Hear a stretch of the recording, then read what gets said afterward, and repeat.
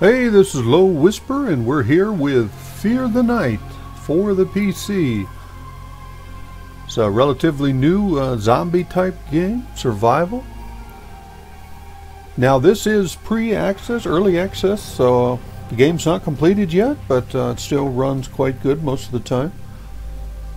A lot of people want to play single player, and since it's early access, there's not just a simple button you can push to do early access. So I want to do a quick tutorial video of how to set up your own LAN single player game to show you really how easy it is.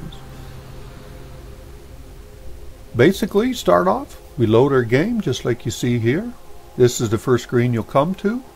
That all that writing in the upper right is just notes of every time they do an update or fix or things like that. You can read through there sometime if you got time. You want to kind of see what they've added through time. 5 choices at the bottom. Right to left, exit, credits. Want to see kind of who made the game and how it was, who all was involved.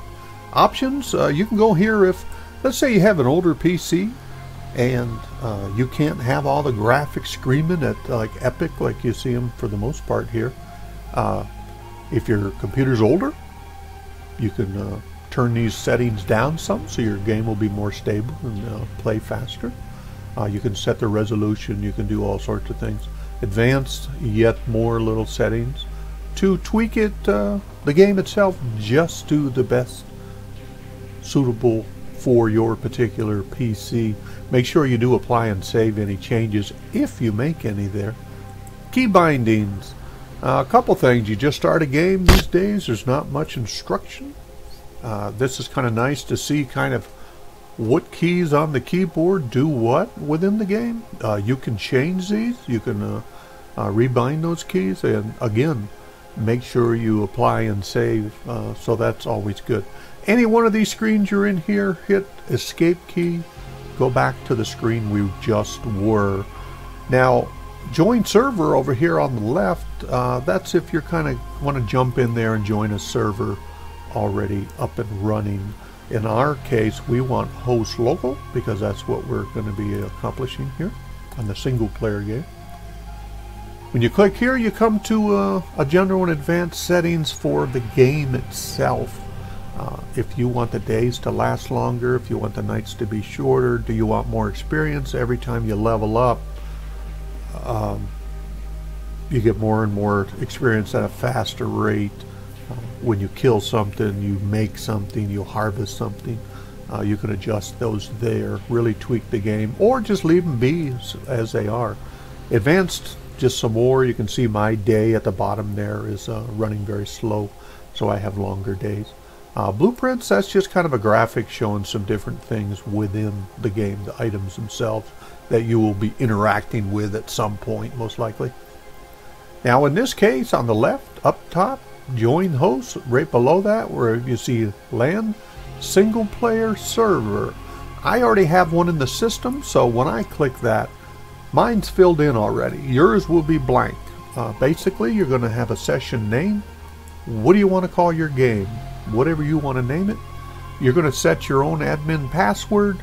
The admin password, server password are the same exact password.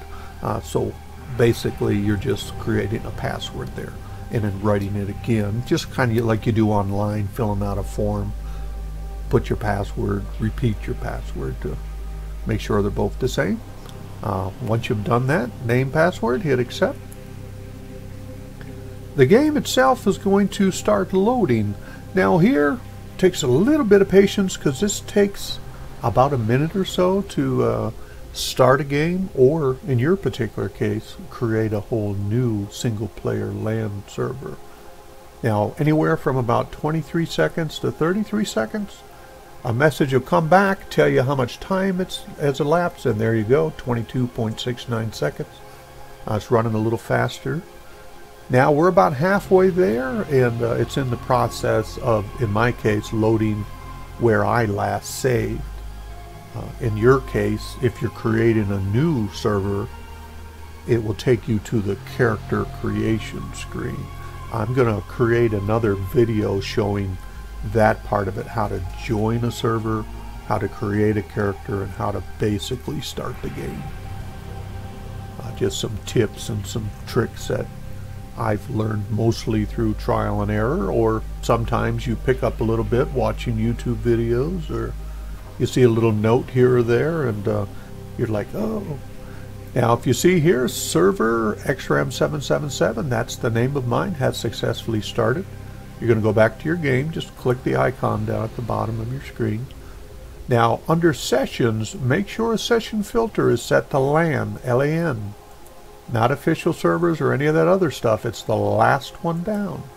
I just refreshed the screen by doing that, or you can hit refresh. There is my game, XRAM777, all highlighted in white up there. Click join. Now, you're here, you're going to put in whatever that password was that you created earlier.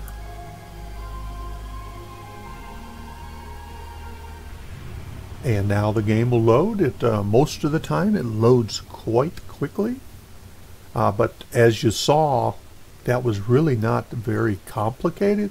Now, I have had times where I was trying to load into my game, and it kind of got stuck along the way or froze the game, and I had to kind of Control-Alt-Delete to get out of that little mode. But as you see, my game is loaded, and I'm playing, and this is the server.